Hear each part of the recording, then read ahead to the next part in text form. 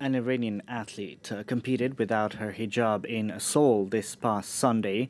The show of defiance by Elnaz Rekabi comes as protests continue to grip the Islamic Republic since the death of 22-year-old Masa Amini in police custody. The female athlete's decision to ditch the hijab isn't without controversy.